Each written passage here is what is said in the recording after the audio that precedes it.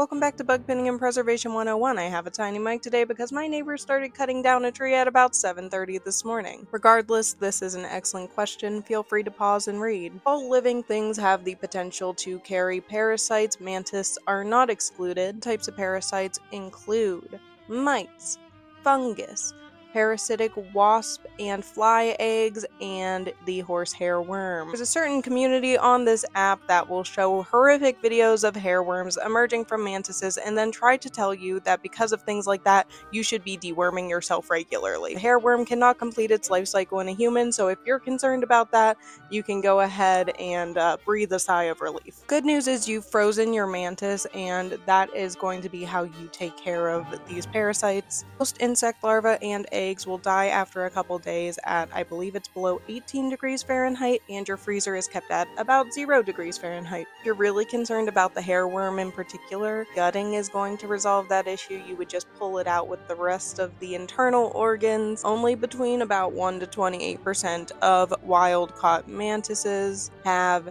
hairworms. Higher end of that is going to be specifically if they're near a body of water. Freezing for a couple of days should do the trick. I hope this was helpful. Good luck out there. I'm gonna put in a video of a hairworm now. You've been warned. Gnarly stuff.